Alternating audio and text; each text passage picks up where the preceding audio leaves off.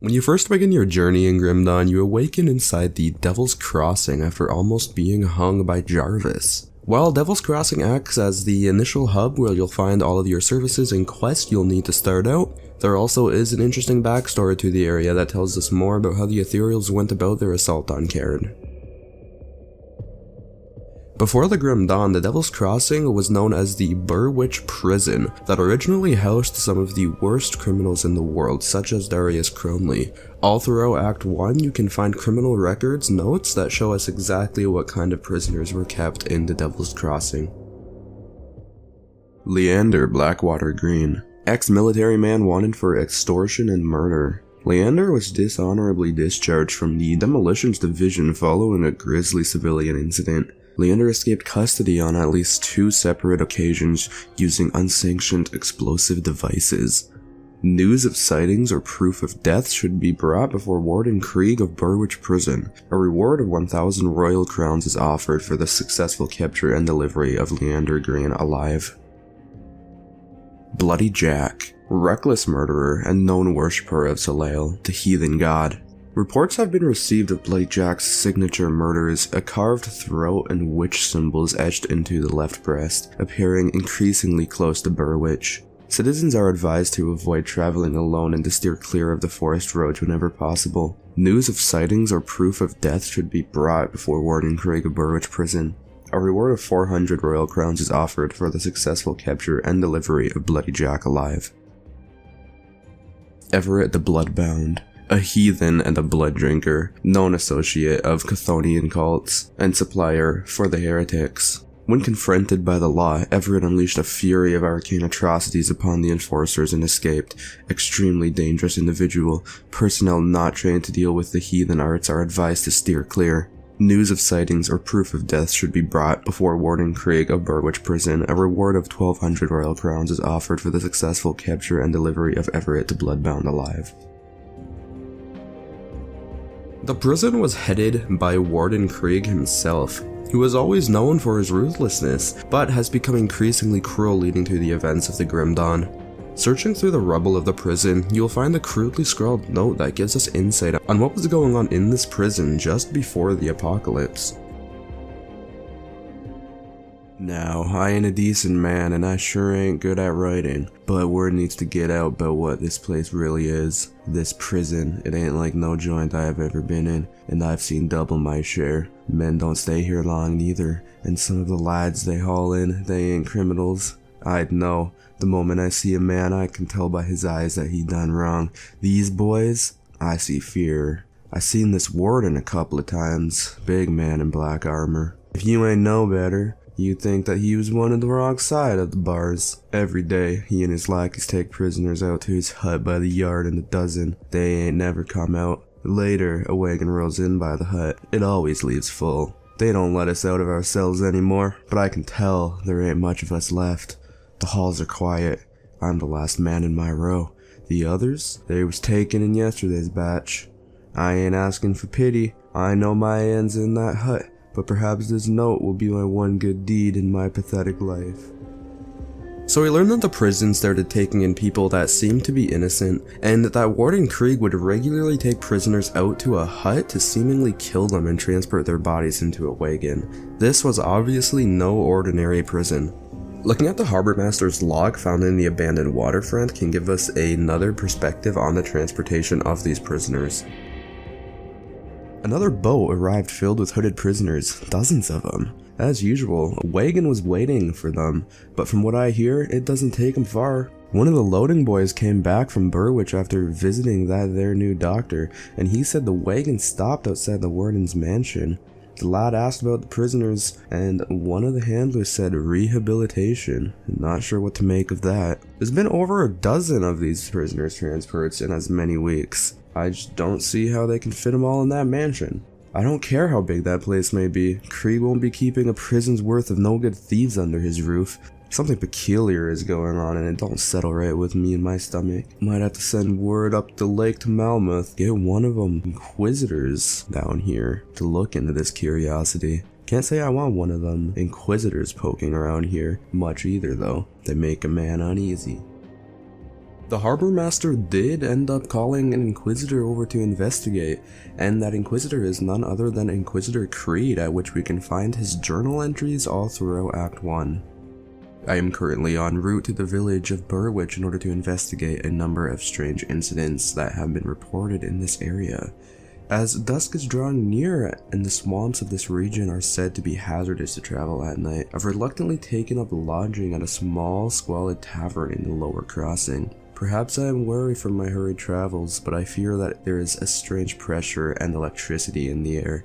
It is almost akin to the still before a thunderous summer gale, but yet the sun shines and not a cloud is to be seen.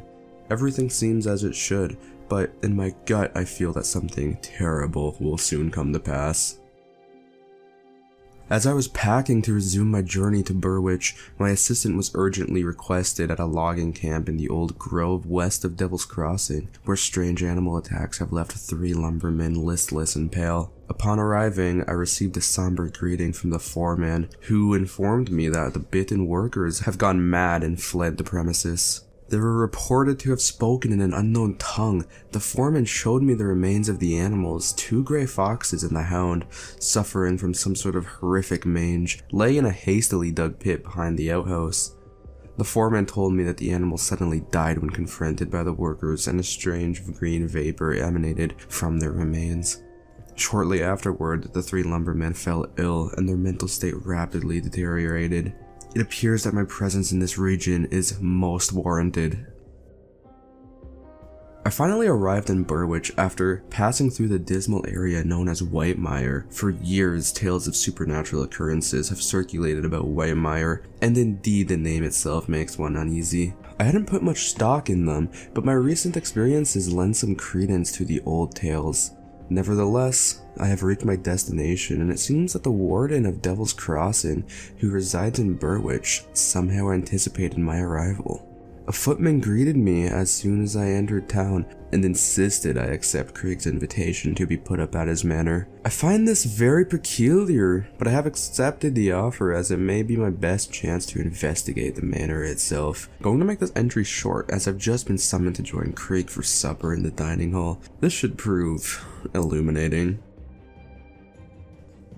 I've been a guest to Warden Krieg at his manor for over a week now, and my suspicions that something terrible is going on here grow with each day. Every day I set out to some destination in or around Burwich to investigate yet another unusual crime or ominous rumor. Some are easily dismissed as more mundane human crimes or merely fantastic tales, but many of my investigations have come to darker conclusion. I feel there is a pattern emerging here, but I cannot yet put the pieces together. These are peripheral cases though, and the main purpose of my involvement in them is to give pretense for my prolonged stay in Burwich. Krieg himself has become the focus of my primary investigation. Despite an overwhelming conviction that Krieg is not what he appears to be, and is almost certainly involved in some sort of unnatural activity, I have found no irrefutable evidence of wrongdoing that could be used to open an official inquiry. Much of the manor itself is closed off to me. There are rooms upstairs from which Krieg and other visitors come and go, but I'm not permitted to enter. Stranger yet, I've awoken in the night to sounds like the creaking of wagons moving along a road, but then looked out my window down upon the village and seen nothing. Where are these sounds coming from? The game of cat and mouse continues, but as of yet, I am not certain who is the cat and who is the mouse. After the events of the Grim Dawn, the Devil's Crossing was inhabited by Darius Cronley and many other ex-convicts as a safe haven. A man named John Bourbon happened by it with a group of refugees and drove the ex-convicts out to turn their safe haven into a makeshift refugee camp. After you help out John Bourbon with a few favors, he gives you some information that he has learned from searching through the prison's logs. Good work. While you were gone, I dug through some of the files in this office, and I think we have our target. As you are acutely aware, ethereals can possess humans and bend them to their will. I always had my suspicions, but now I have little doubt. The former warden of this prison is possessed. Well before the Grim Dawn, in fact. There have been countless holes in the prison records, prisoners just disappearing, never to be seen again. The warden's personal logs paint a more complete picture. He's been transferring prisoners into a secret facility underneath his mansion in Burwich Village for years. What for, I don't know, but I'm sure it wasn't for rehabilitation. There are also several mentions of ethereals and rift gates. I need you to find this man, or whatever he has become. Warden Krieg owned a mansion in the northern district of Burwich Village. The logs indicate that his facilities can be reached via the cellar. I'm afraid I don't have more to go on, but if we want to strike back at the ethereal power structure in the region, the Warden is our... It seems that Warden Krieg has had contact with the ethereals for years before the Grim Dawn, and it's most likely that he's possessed by one of the ethereals himself, so you are tasked with finding and putting an end to his life. Once you reach his mansion to the far north of Burwich, you can find an excerpt from the Warden Krieg's journal. I have taken possession of my assigned vessel, the local prison warden. I appeared to him in his bedchamber and proposed to join in. I had anticipated fear and skepticism, but these humans are apparently all too ready to enter any pact they believe will profit them. Krieg is not a particularly strong-willed human, but he is persistent and constantly scratches at my consciousness. I have him under control though. Krieg's position as an incarcerator of other humans will greatly facilitate our efforts. His expansive dwelling has a massive cellar that I believe we can use to fashion an underground transit to conceal our activities and the transportation of bodies. There is much work ahead to prepare for our glorious dawn, but I rather enjoy this physical body. It has many advantages. This journal entry confirms the suspicion that Krieg has been possessed by an ethereal for years, and it seems to have been written by the ethereal possessing him himself. Krieg's underground cellar has been repurposed to a laboratory where the ethereals can test on humans and prepare an army of the living dead before rising up for their glorious dawn. Throughout the underground laboratory, you can find 3 different notes from a man named Gethrand. It is unclear why the ethereals are so interested in tissue preservation. One of my colleagues has posited that they may intend to use human corpses as vessels for possession when they bring more of their kind into our realm. Wagon loads of corpses continue to stream in day and night. The sheer quantity is staggering, and I begin to suspect that they are not merely executed criminals as we've been told. Gethrand wasn't possessed by an ethereal, but was helping them out of his own free will. It seems like they needed a free-willed human with knowledge of human anatomy in order to help experiment, as possessing him would likely dissipate his memories. We entered stage 2 of our trials today, but the results were not what I had anticipated. We progressed to the point where the corpses can endure for months, possibly years, with minimal, mostly external, deterioration. Our ethereal overseer seemed satisfied, and he, or it, unexpectedly placed his hand upon one of the corpses and released a spark of ethereal energy. The thing began to move as if it were alive again. It was a ghastly sight. What I found far more troubling, though, is that these corpses are clearly not meant to serve as ethereal hosts. It has become known to me that they prefer living hosts. The sheer number of corpses they're hauling over through here suggests a far worse realization. An army. It seems like Gethrand is starting to understand just what the ethereals have planned with these dead bodies, and he doesn't seem to like it. This will be my last entry, as I have determined to end my life. I cannot bring myself to carry out these abominable experiments any longer. I may have already doomed humanity with my actions. Though I felt long shunned by my fellows at the academy, and the thought that the ethereals could offer me something greater, I can no longer be a part of this. I fear that if they find my body, they will use me for their experiments. So I must be discreet. Returning as one of those things would be unbearable.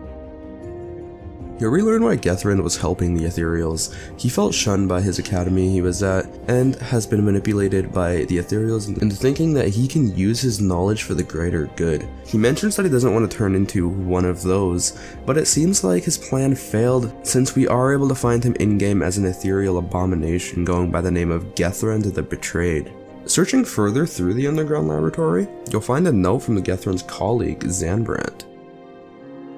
My colleague Gethrand took his life today. That short-sighted fool. He could never see the big picture, and this project was no different.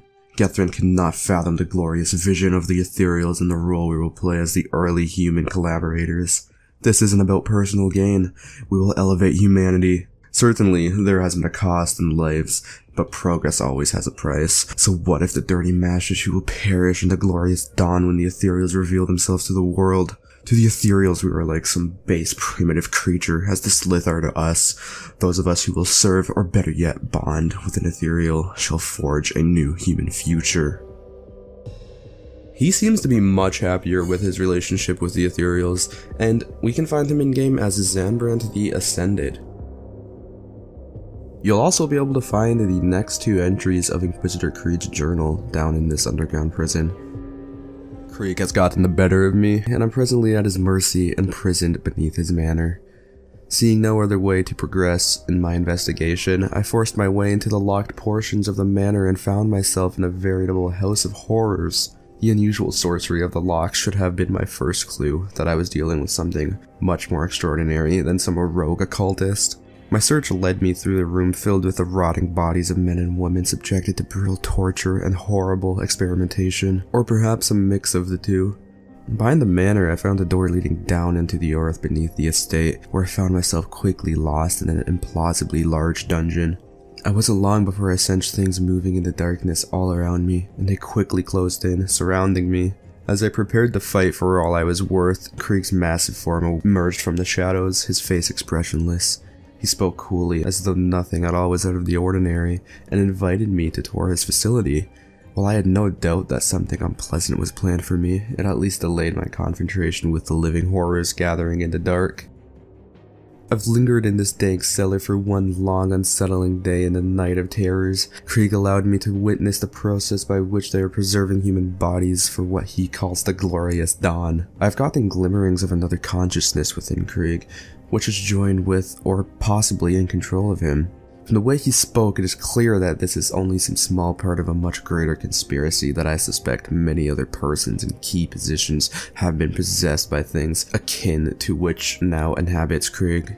I was arrogant in my initial handling of Krieg and seriously misjudged the power and scale of the threat we are faced with. Fortunately, Krieg's own arrogance has likewise led him to misjudge the resourcefulness of his prisoner. He has invited me to ascend beyond humanity by pledging myself to his cause, or to join his inventory of embalmed corpses. I've been left to contemplate this decision, but this cell, even magically warded, cannot hold the likes of me, and I have no intention of being there when Krieg returns for my answer.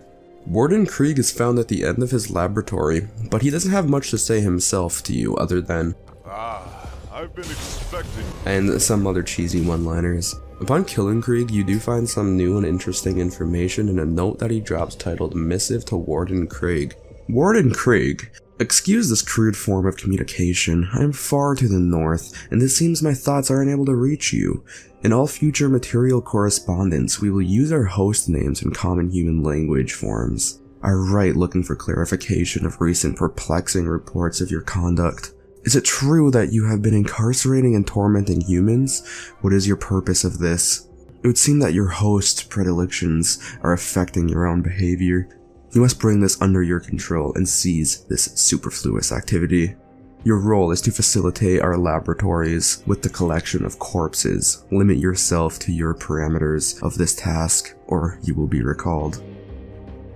We can assume that this letter has been written by somebody much higher up on the ethereal ladder of command, and we can also assume that far to the north is referring to Malmouth, where the ethereals housed a lot of their high-ranking members before and during the Grim Dawn.